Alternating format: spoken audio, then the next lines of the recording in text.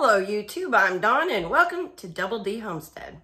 And today I want to talk about some tips for people if you're new to homesteading or thinking about being a homesteader. I talked to Mark and we were on the same page with pretty much everything.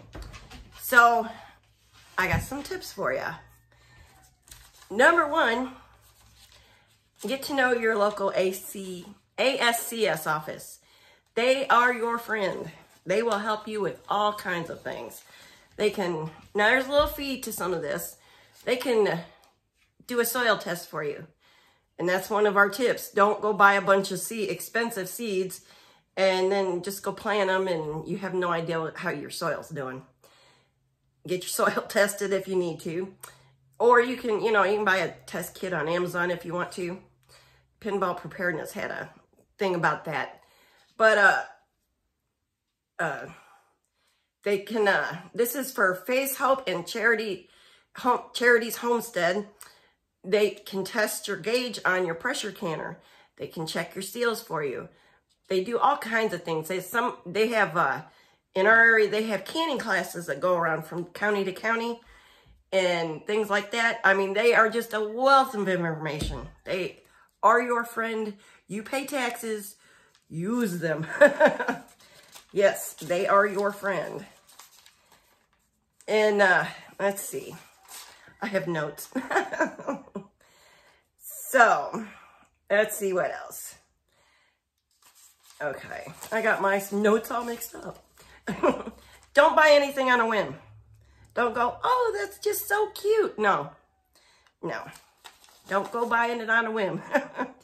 Think through everything you do. Like if you want a goat, think through the goats. Do you have a clean place to keep them? What size goats do you want? What is your purpose for these goats? You have to, think it all the way through where you're going to keep them. Do you have a place to keep them? And can you keep them fed? And same with chickens or anything.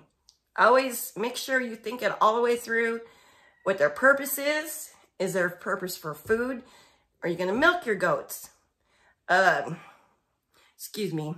Are you going to eat your male goats? Are you going to band them and make them wethers and use them for food? Goat's good, by the way. And, yeah, so any animal you decide you want on your homestead, make sure you think it all the way through. And don't buy on a whim just because, oh, it's so cute. Yeah, that can get you in a lot of trouble. And make sure you can handle the animal you have. I would love to have the great big milk goats. I don't have the great big milk goats. I got small goats that I can handle by myself because I have to take care of these goats throughout the day when I'm here by myself. So make sure you have animals you can handle. Well, here's my goats. I'll show you what I do with them. Mama goat. See, she's on a tie out on that brick there. There's the baby jumping on me. There's my billy goat. He's not full grown yet. And he's on a tie out and they're close together and can see each other. And I move them around every day.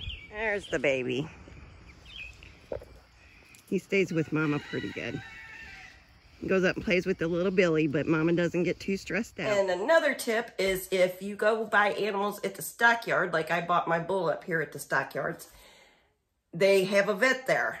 Run that animal through the vet. Get all its shots, get it wormed. If you want it castrated, get it castrated. They'll do it all right there, and it's super cheap. I think it was like, we didn't have him castrated, but I think it was like $17. They wormed him, gave him their shots, checked them out. Yeah, so save yourself some money with a vet. And you will have failures. Don't stress over it. Everybody does. Learn from it and move on, regroup, try again. We've lost animals. Our garden this year is not doing well. We're having a drought. Can't help it. It is what it is. City water, it keeps it from dying, but it doesn't do like rainwater. It doesn't grow it like rainwater does. And so, yeah, one thing, never ever give up because we have failures. It happens. It's just part of it. And always use heirloom seeds if you can. At all possible, use heirloom seeds. You can seed save with your heirloom seeds and save yourself a lot of money. A lot of money. And of course, mark through this one in here for sure. Have a dependable pickup truck. You don't have to have a big F-350 or 3500 Silverado, but just a dependable pickup truck. Right now, my truck's broke down. I've got my little Jeep running still, but my old truck's broke down. It's a pain without a truck. So, yeah, my Jeep's a mess because we're chucking everything in the back of the Jeep now. Yeah, including firewood recently. Well, a few months ago. But, yeah, we've had to use it as a truck here the last few months, and I think we might have to put a motor in my truck. But that'd be all right. All right. Don't overwhelm yourself. Like I said, if this is your first year for a garden, say, don't go put a giant garden out and you've never gardened before. Start small. Same with animals. Don't buy 50 meat chickens thinking, oh, I've got meat chickens, and you can get overwhelmed really, really easy with too much at one time.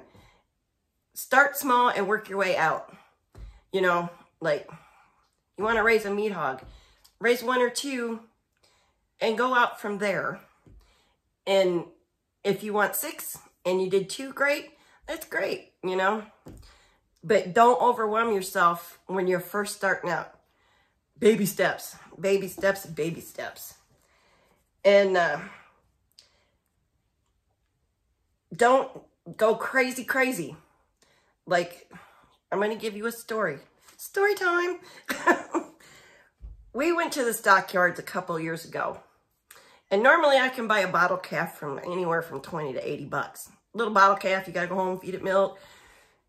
And this woman, God bless her heart, she was buying every bottle calf that came through. And she was paying right around $300+ for every calf she bought. And she was buying Holsteins. Black Angus baby calves usually don't even go that high around here. So she had went and moved down here from up north. We have a lot of people from up north that's moved down here recently. And she went and got a huge bank loan to start homesteading and raising beef calves. She got them up to selling size, which they want them on the feedlot. I'll write about 800 pounds. Or no, I'm sorry, 500 pounds. If they go over 500, the price would drop on them because they're the wrong size.